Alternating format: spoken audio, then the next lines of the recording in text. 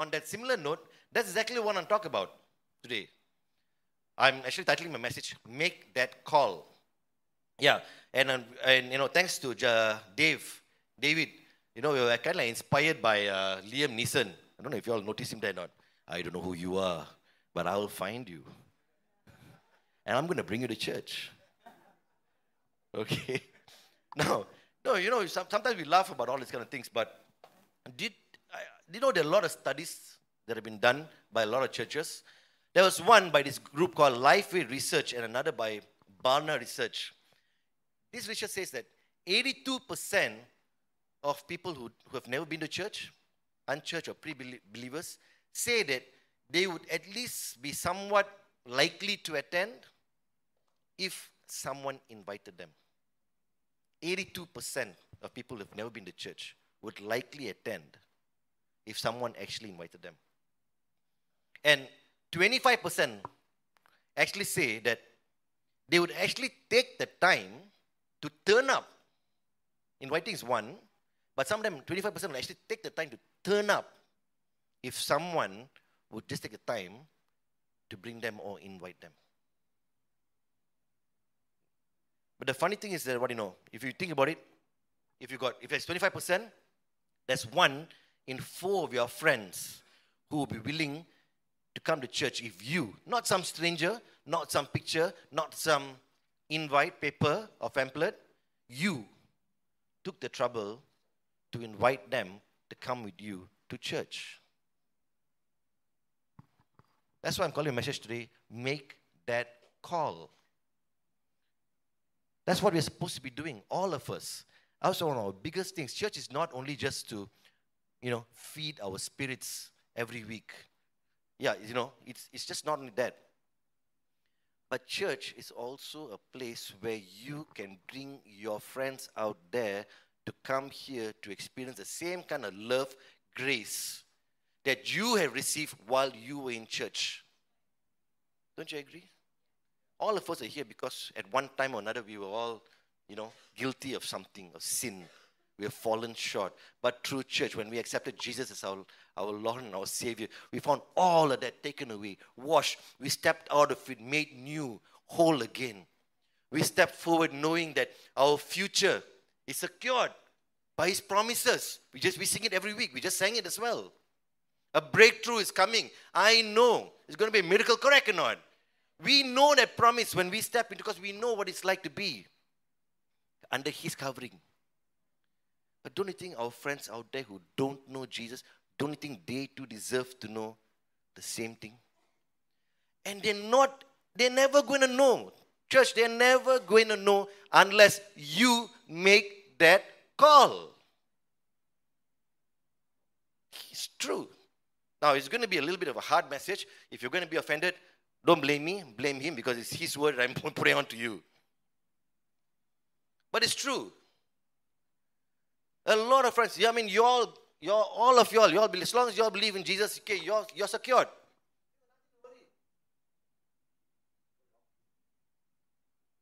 You got nothing to worry. But what about the people out there who don't know Jesus? Don't you think they too deserve an opportunity to get to know Him the same way you do? And how are they going to do it? Are they going to wait for Jesus to come down and personally lead them by the hand? No, that's why He sends you and you and you. That's why He provides us with all the tools like what we have in social media. These are all tools provided to help us spread the gospel and the word out to the people out there. Make that call. Make that call, church. That's what we're called to do. Not just come, sit down, get recharged, get refill. Refreshments are fantastic every week. Oh, we don't say that too loud. Klang got upset at me one time, last week. Because I said KL food better than Klang. They all got really hurt with me. All didn't want to offer me food all after that. So this kind of must cut from the recording. Okay? They'll use it against me.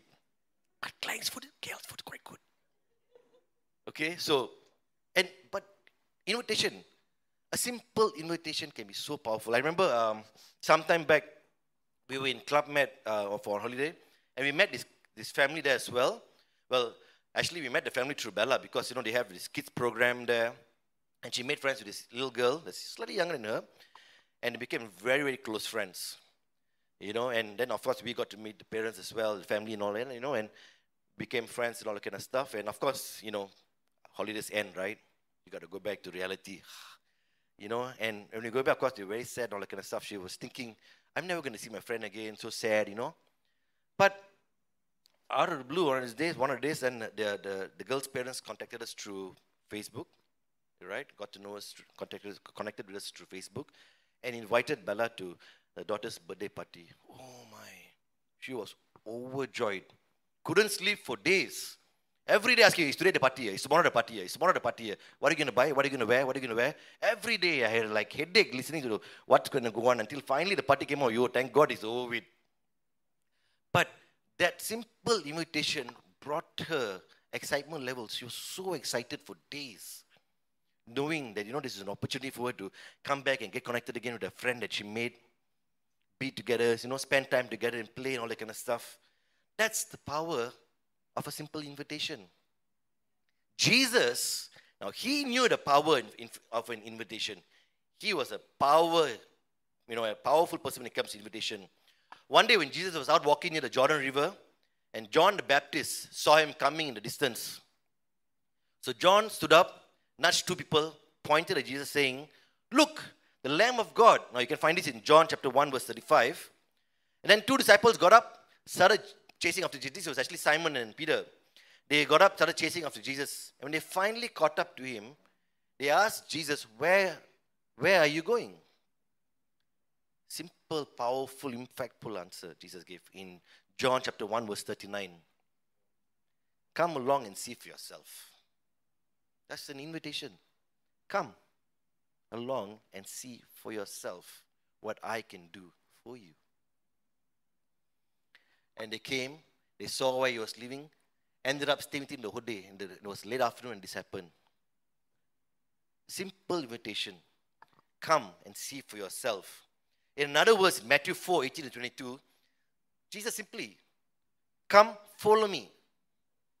No preaching, no pamphlets, no advertisements, nothing. Come, follow me. Just a simple invite. In fact, if you go through most of the Gospels, right? Jesus doesn't go around telling, you must go do this, you must come, you must follow me, nothing. He doesn't coerce you, he doesn't force you, he doesn't preach to you in that way to come into him. He's never done that. He invites you. He always calls, come. And that simple thing is enough to compel people to want to follow him. And the moment they take that step to follow him, everything changes forever. Correct or not?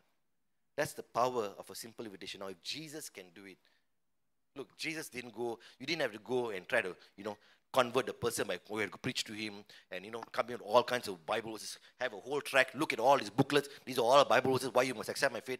Even Jesus didn't do that. He just said, come. Come along and see. Come, follow me to church. Check out our worship. Come along and see how interesting, how cool our church is. Come. Hey, would you like to follow me? Follow me, lah. What are you doing on a Sunday morning? Nothing? Follow me, lah. Simple invitation. That's all it takes, church. We complicate things. That's the problem. We think of 1,001 scenarios why your friend that you could have just simply invited won't come before you actually make the invitation. I know, I'm guilty of that. Like nobody's. You'll think of every scenario, you want to cover every single scenario possible to make sure that your invitation will have a 100% confirm yes. It doesn't have to work that way. It doesn't have to work that way. Right? Even the statistics when they shared earlier, when they did the whole thing, 25% of your friends that you invite will probably say yes. That's 1 out of 4. So one probably will say yes. Right? But the other 3, you got to keep trying and trying and trying. You probably have to ask them another 4, 5, 6, 7, 8, 9 times until you get fed up of you asking. They'll say, okay, I'll come lah. Still works. Still works. Correct or not? And that's how it is. Invitation. Okay? So, next week, of course, like I said earlier, Alpha starts. And I really hope that everybody here signs up. Because it is meant to help you to learn how to share your faith, okay, with the people that you interact with on a daily basis. It does. And most importantly, you need to be able to do it not alone, but with someone out there who doesn't know Jesus yet or what our faith is all about. You need to come with them, do it together, and then you'll find big things will happen, not only for you, but the friend that you brought along too. Now, again, like I said, you don't have to be a preacher. Now, look, the Bible, we've got one of the disciples, Andrew. Unlike our very own Andrew, who's an excellent speaker, all right? Seriously, the man can preach. Waiting for him to come up here very soon, okay? The man can preach, all right? Now, Andrew, the disciple, wasn't well known as a speaker as well, or a preacher. His brother Peter was. In the book of Acts, Peter went out and did all kinds of things, but you don't hear much about Andrew. Andrew did a lot of other stuff, though. But preaching wasn't one of those things, all right? But I think, and for me, Andrew's biggest call to fame was actually found in John chapter 1, verse 40 to 42. Andrew was had two disciples, right? The first thing when he heard about Jesus from John the Baptist, you know what he did? Not the first thing. He went to his brother Simon and called him, find him. The first thing Andrew did was to find his brother, tell him, we have found the Messiah, and he brought him to Jesus. He invited his brother to come and see Jesus. And that began a life-turning moment, a pivotal moment in Peter's life. And Jesus anointed him and changed his name from Simon, son of John. You will be called Cephas, or Peter. Now, we don't know today which of your friends out there who's going to have a Peter moment like that as well. You don't know. You might be the Andrew to his Peter, to that Peter. But if you don't go out and invite one, once you hear about Jesus, you don't go out and be obedient like Peter and invite someone to come and know Jesus, that friend of yours is never going to have that Peter moment. What are you waiting for? Make that call. Make that call. Right? Make that call. Now look. Okay, you're saying, oh yeah, very good, very easy for, Pastor Noel to talk like this. He's on stage. And all his pastors, all they do is talk. And they're supposed to do that, correct. But let me share with you. Me and Pastor Sunita, right? I grew up in a non-instrument church. Non-instrument church, that's the correct word. We didn't have a big stage like that. Okay? I was from a very traditional Catholic background. So, we had a very Catholic upbringing. And it never, for me, for some reason, never resonated for me. Never resonated in my heart. I attended. I was very, very, I would say, diligent. I went for all my Sunday schools. I attended and did all my sacraments, from Holy Communion to the last one, confirmation. I did everything. Went there every Sunday. But it was such an autopilot thing. You turn up because you had to turn up. But there was no real experience for me personally. So before you know it, yes, we were turning up to church, but we were what they called outstanding Christians. We were literally outstanding Christians. Some of you all didn't get it, but if I think about it, you'll get it eventually. All right? So we were like that. Until one day, all right, again, through the power of invitation, some of my friends were invited to come and check out a new church. And when they came back, and when we had our time around, we were all younger, every evening after work, we'd all hang out at the mama stalls and all that kind of stuff. We'd be, having iced lemon tea and all that, and teh tarik. So, when we were doing all that, and they said, hey, we should go and check out this church, I said, okay, come on, lah. We Catholics, we die Catholics. Hardcore, to the grave. I said, just check it out, lah. No harm, what? And besides, I heard this place got really cute girls, okay? I'll be honest, yes, it was not a great start to my spiritual walk, okay? But one motivating factor was because there were cute girls in this particular church. But church, that was 23 years ago when I first stepped into what was called that time Christian Life Center in Port Klang. 23 years ago. And today I'm here, standing here talking to all of y'all. That, church, is the power of an invitation. If that person did not get invited to attend church, to check out the church, that person did not then convey the same invitation to me, I would still be an outstanding Christian somewhere else instead of here sharing the word of God to you. Now, somebody out there, one of your friends, maybe it's a family member, a colleague, or maybe even the neighborhood shopkeeper or cleaner or someone, a neighbor, they need to know Jesus the same way you do.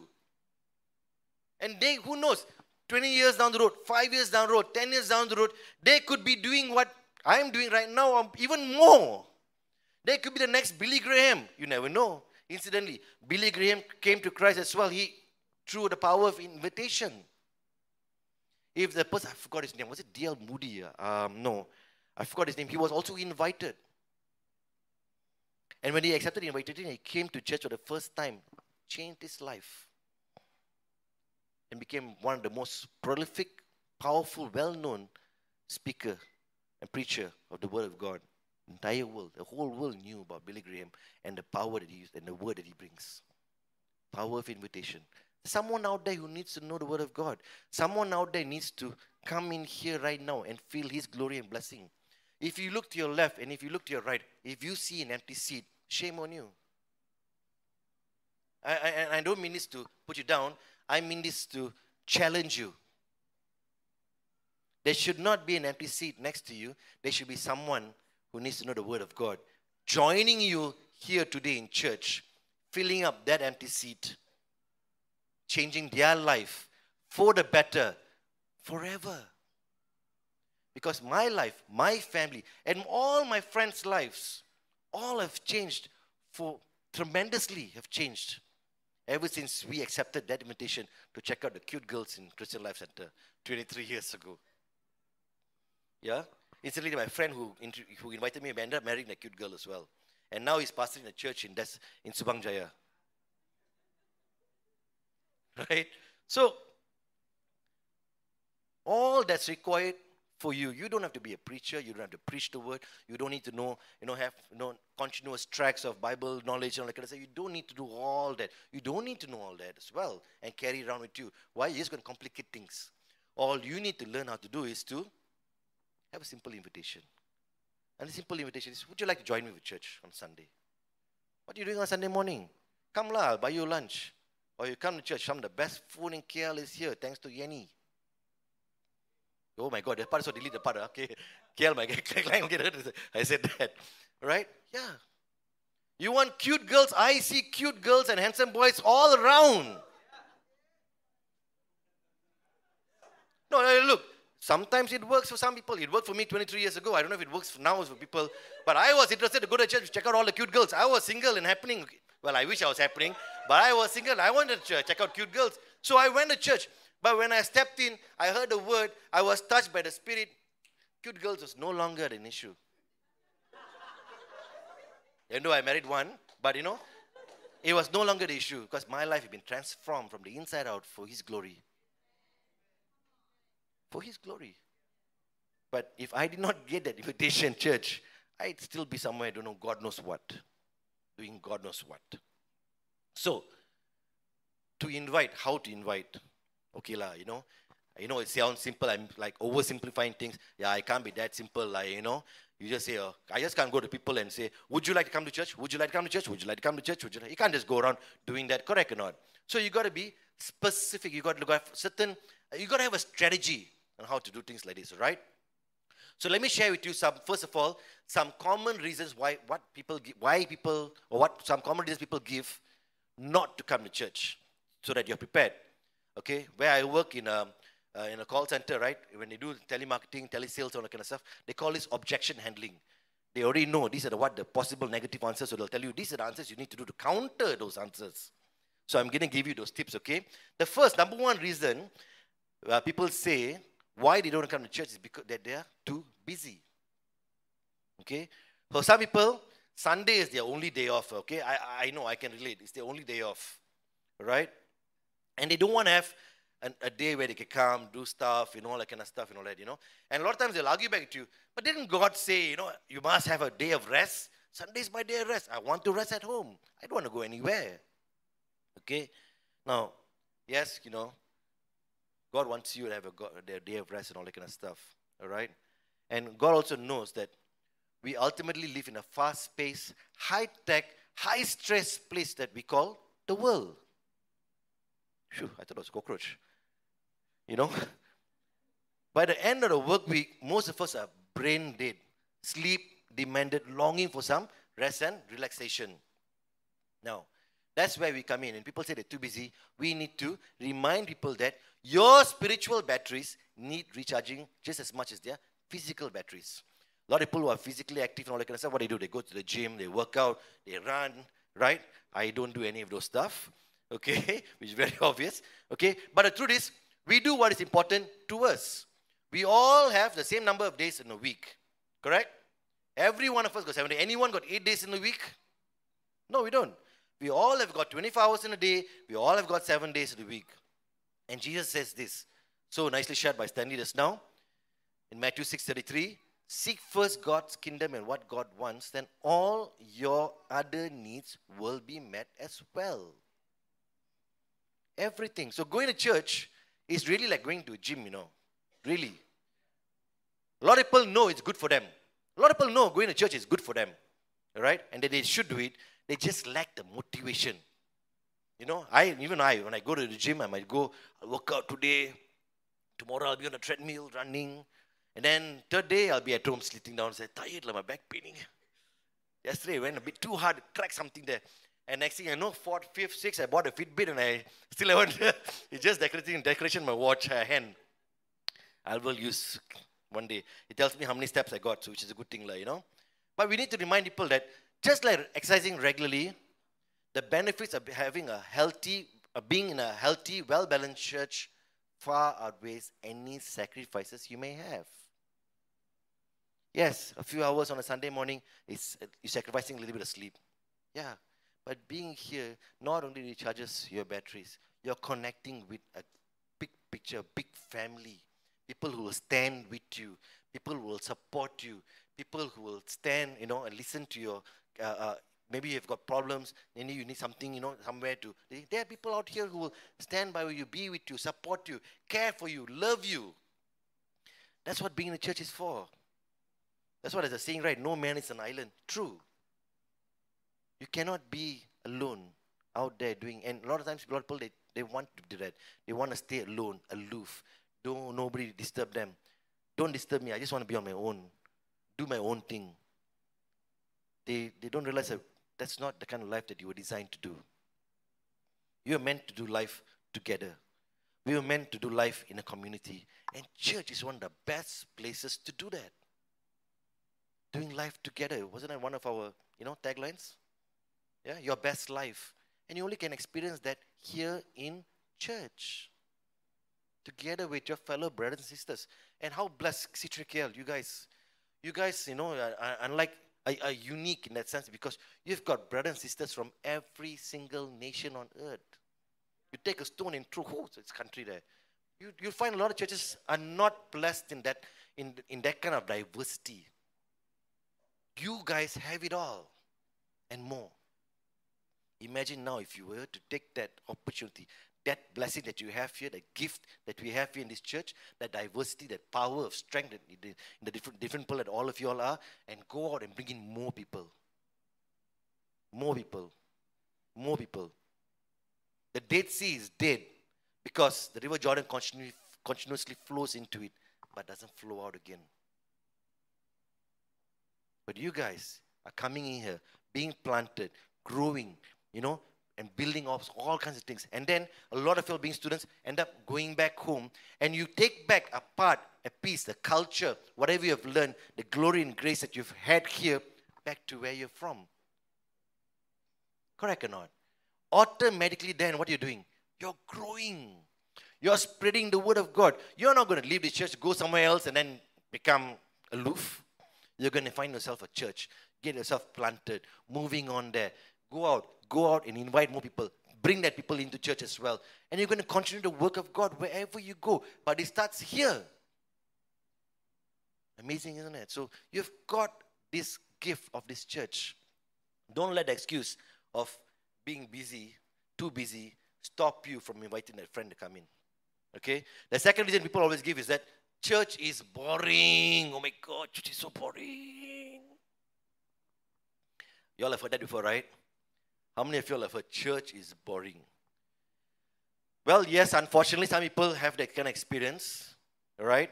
They don't have, they think, it's all about coming, you sit down, listen, listen, listen, listen, listen. You stand when you're told, you sit when you're told, you kneel when you're told, you sing this, you sing that, and then you go back. To them, that's what they think, the perception. But come on, you all just saw some power, pulsating, riveting. People are jumping. I saw Emmanuel jumping. I thought he was going to fall down and break something here just now with his, bass guitar. But he was dancing with no abandon. That's church. We're alive. We're energetic. Correct or not? That's how church is supposed to be. And guess what? Even Jesus was not boring. He was not boring at all. Really? Are you sure about that? I can tell you this, okay? I can get it because the Bible tells me so. You look in Matthew 7 verse 28. The crowds were amazed at his teaching. Okay? In Matthew 22 verse 33, the crowds were profoundly impressed. Now, those are big words. Yeah? Profoundly impressed. In Mark 11 verse 18, the people were spellbound by his teaching, that even the chief priests and scribes could not do anything. And in Mark 12 verse 37, the great crowd enjoyed listening to him. Jesus was able to captivate and hold the attention of crowds as big as 15,000 for hours. Now, he didn't go there, stand there. I can bet you he was not like this. Okay, maybe the Bible doesn't, But I would like to think, if I got a crowd of 15,000 people, he's not going to stand there, blessed be the meek, blessed be the son, he's not going to blah, blah, blah. He's not going to talk like, he would have been, blessed be the son, he would have been, energetic. He would have been charismatic. How else would people be spellbound by him? How else would people be, amazed by his teaching? That's how church is supposed to be. Aren't you glad that you are part of a church that's also like that? I mean, our Pastor Joe and Pastor Stella, wow. Pastor Joe, when it's on a roll, wow, wow, wow. Correct or not? Yeah? Now, I, thank God, I cannot claim to be as dynamic or spellbinding as Jesus or even our Pastor Joe, okay? But if I can capture your attention for 25, 30 minutes, praise Lord. All right? I'm happy with that as well. Okay? When our worship or preaching is dull, people don't think that the pastor or the worship team or the church is boring, They think Jesus is boring. But he's not. Jesus is not boring. Okay? Scripture tells you. Okay? When you come to church every week on a Sunday, it should be a joyous thing. Happy. You'll be filled with joy, emotions, excited, all right? And if you want your friends to come, they need to see that same kind of excitement, enthusiasm that you have after church on Monday. Imagine you're going back to church today, all, yahoo, I'm all fired up, church is fantastic. And then you're going to church Monday. If you turn up to work on a Monday, or school on a Monday, your church, where's my damn coffee, one coffee, can't function, your face all sour, look like you suck on the most sourest thing. I mean, come on.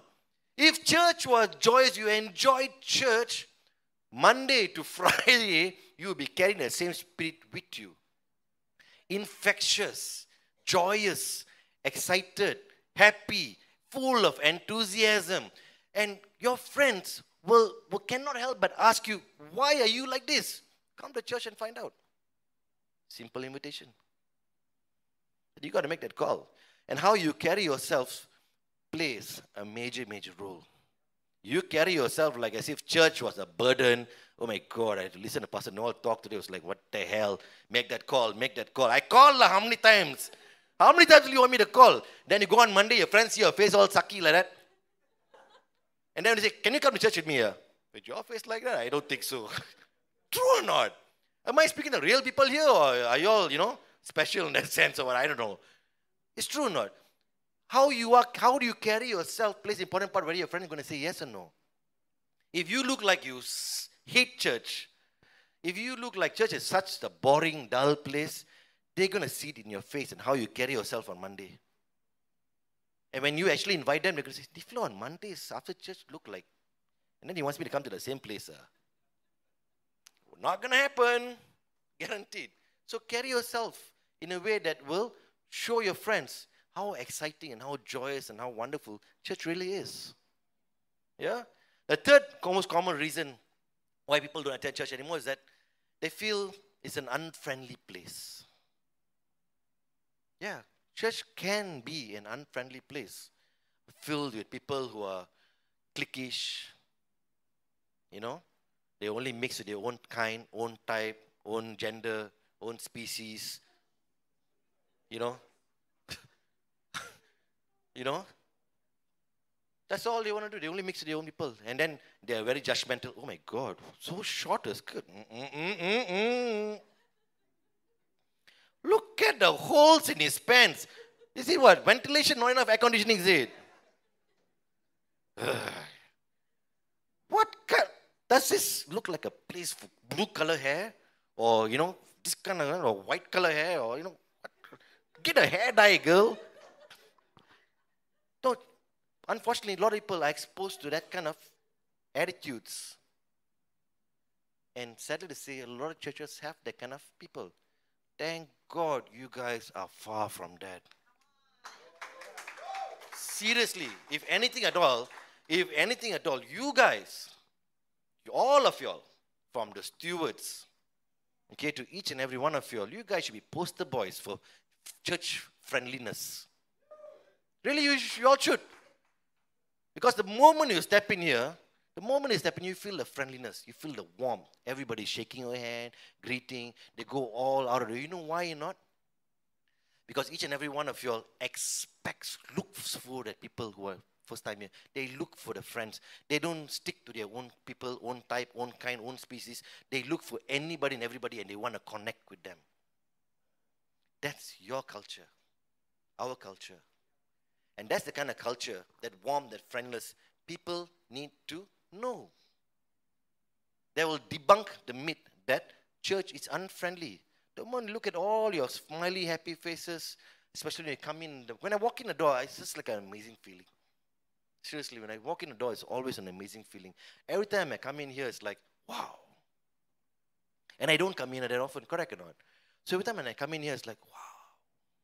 You guys are always smiling, cheerful. Everybody's reaching out, shaking. Sometimes I get like, you know, tunnel couple, wrist couple syndrome of shaking all their hands, you know. But that's how you are.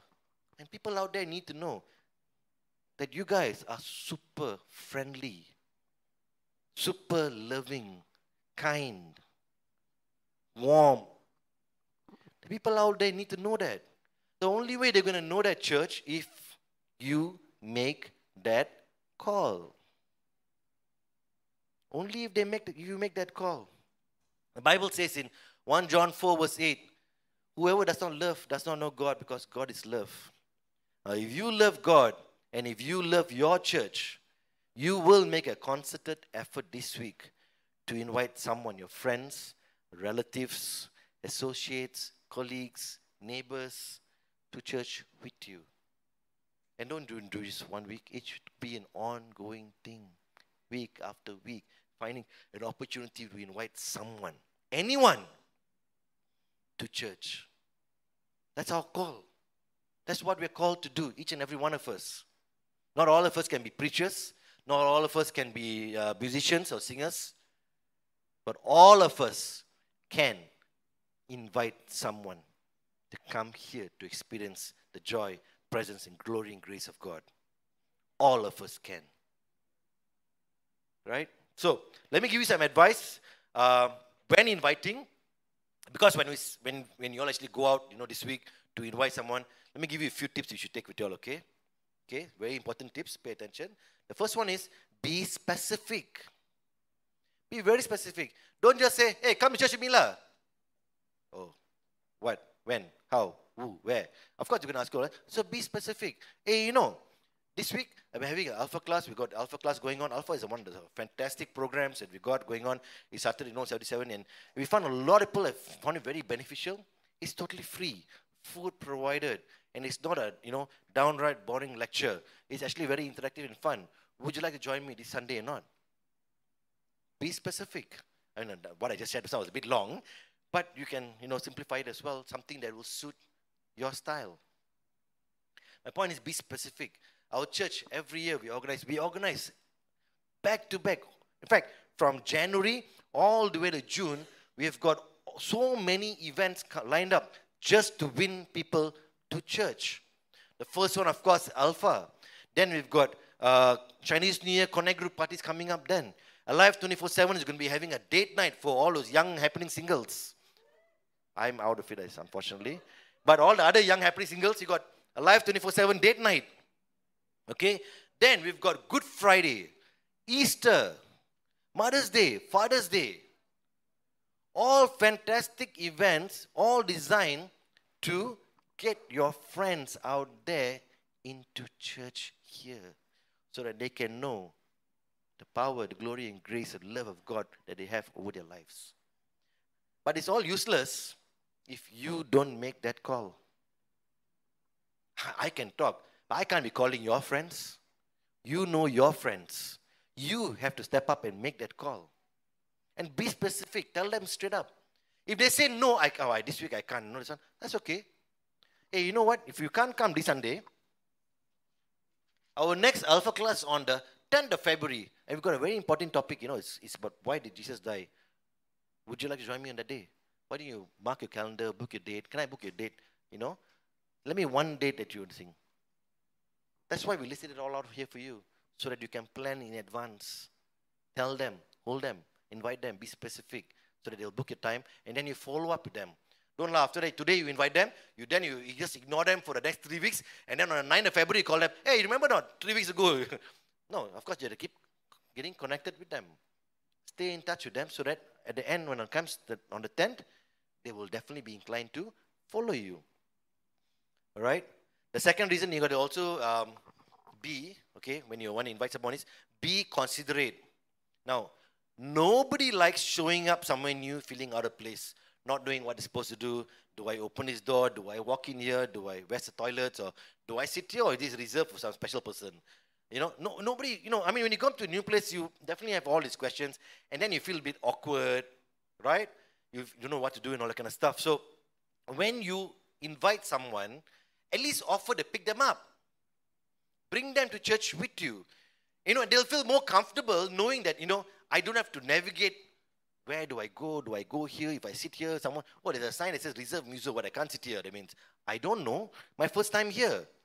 But if you go and pick them up and you bring them to church, then they'll be relieved.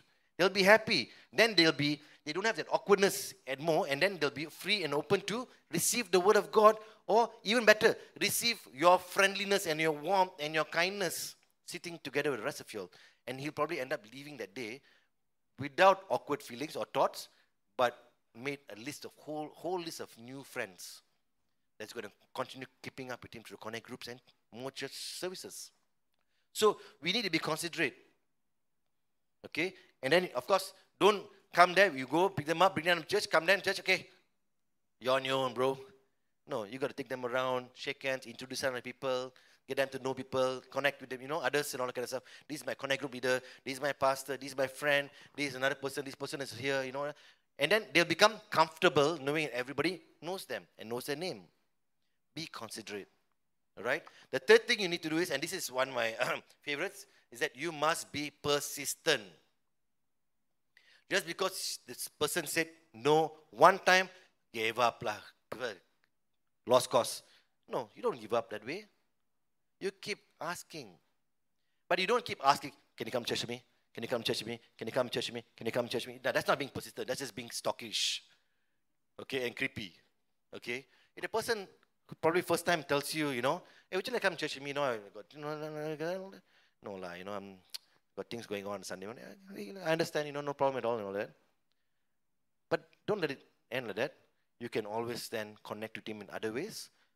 After that, just because he said no, you can always connect with him, say, take him out for tea, coffee, find out a little bit more about him.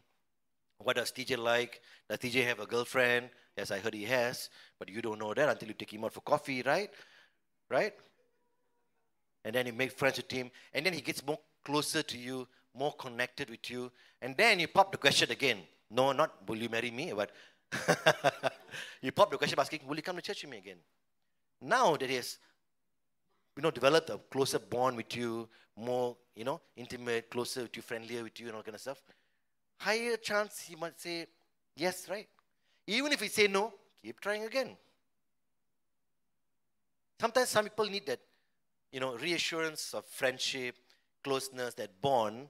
They look up to someone, they respect the person, they look up to the person, and they see, wow, I see your life. They after mixing with you, your life is like this, you look like that. I also want a little bit of what you have. That will spur in their hearts to want to say yes to your invitation. Not just, out of the blue, just randomly, come to church with me, can? No, okay, you die, you. No, it doesn't work that way. You got to build connections, friendships, relationships. And then when you finally pop the question to them, they're going to say yes. And they will follow you and join you here. Remember, 25% of your friends might say yes. So the others will probably take a bit more effort. And you have to take that effort. If you don't take the effort, then you can't just like leave them on the wayside. Correct, we can't give up people like that. We have to keep trying. Okay? In fact, Jesus said, and it is one of my favorite parables, and I always thought of it as in a giving sense, but actually, to me, it makes a lot of sense this way. So Jesus said this in Matthew 13, verse 3 to 8. She told many stories. Listen, a farmer went out to plant some seeds. As he scattered them across his field, some seeds fell on a footpath. Birds came and ate them. Other seeds fell on shallow soil with underlying rock. The seeds sprouted quickly because the soil was shallow. But the plants soon wilted under the hot sun. And since they didn't have deep roots, they died. Next verse. Next slide. Tatenda, next slide. Okay. No, back. Okay. Number verse 7. Other seeds fell among thorns that grew up and choked out the tender plants. Still, other seeds fell on fertile soil and they produced a crop that was 30, 60, and even 100 times as much as been planted. So I really thought about it, and it's fantastic because actually Jesus was talking about 4 different types of soil. 4 different types of soil. And that 4 different types of soil can be your 4 different kinds of friends. Just now some survey that they did, for like 25%, correct or not? So there probably be some, the seeds is your invitation. And you're scattering it. The farmer goes and he scatters. He goes out, makes friends, and he scatters the seeds. Right? Some of it will fall on rocky ground. Some of it will fall on the shallow soil. But some will fall on fertile soil. That's 1 out of 4. But it is useless if you don't go out and make that call and scatter those seeds. If you don't go out there and scatter those seeds, then it's not going to fall on anything. Your seed is not going to produce anything. It's going to sit in your pocket or sit in your heart or wherever and not do anything. But when you scatter them out, it's good. Some of it, you don't know who. But out of 4 people, it's one person is going to get it. And look at the crop that they'll produce. 30, 60, or even 100 times as much has been planted. And that's your promise. That's God's promise. You don't know who's going to be, but you don't know which of your friends tomorrow that you're going to invite who's going to be like that. But if you don't invite them to church tomorrow, you never know. Or just imagine, and that same survey says that only 2% of church members actually take the trouble to invite an unchurched person to church. If all of us then, I think we need to break that statistic. Imagine if all of us actively goes out, make friends, invite them to church. We would break that statistic. If 2% out of all of y'all here can bring 1%, if all of us do that, don't you think then our church will double like that? Filled to the brim, with people hungry for the word of God. You don't know the person that you can invite tomorrow is going to be the next pastor, preacher, teacher, or the next Billy Graham for all that matters. You don't know that until you go out and make that call. So, as our keyboardist and the band comes up on stage, I would like to basically wrap up and conclude that, church, we all have got a responsibility. Like I said, I've shared this before. And I've not meant, and not meaning this, to put you down or scold you, but I want to challenge each and every one of you all today. Inviting someone to church is the easiest thing you can do, but it's something that sadly not practiced by a lot of people, by a lot of us. That needs to change. That needs to change. Jesus wants you to go out there and spread His word. Not necessarily you have to go out there and preach the word, but the simplest thing is, even He did it. Even Jesus did it through the power of a simple invitation. Would you now, church, together with me, stand up and accept this challenge? Come on, let's all stand up. Stand up and accept this challenge right now. That after you leave this door, it's not about recharging your batteries, but you're going to change your outlook. You're going to change your thinking. You're going to change your thought pattern, and you're going to be thinking how, who, when, and looking for the next person to join you in church tomorrow. Because we need to be like that. We need to be a living church. We need to be a dynamic church. We need to be a growing church. Not for our benefit. God doesn't, He doesn't work that way. But we need to do it for His benefit. We need to do it for the kingdom of God out there. And for the benefit of the people out there who don't know His love, His glory, His grace. There's so many people out there who are suffering, who are, going through all kinds of troubles, challenges, persecution, mental issues, issues of the heart, because they don't know what it's like to have Christ in their life.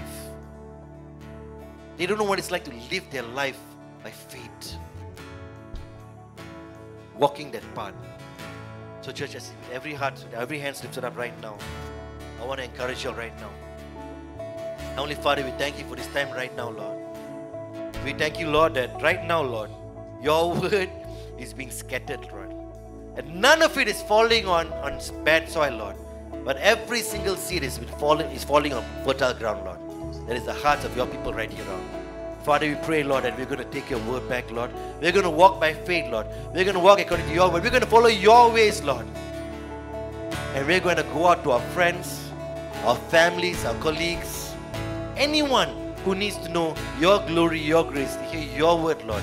And we're going to invite them, Lord. We're going to go out there boldly, Lord, and call, come along and join me and see how Jesus can change your life. Father, we thank you for this time, Lord. We thank you for your presence upon them. Lord, let the anointing be upon the people right now, Lord. Touch their hearts, touch every single one of them right now. As they leave, Lord, they're not going to leave empty, Lord, but they're going to leave, Lord, burning, Lord, burning brightly, Lord, with your presence, Lord, and your anointing, Lord, heavy in their hearts, Lord. In Jesus' mighty name we ask and pray. Amen.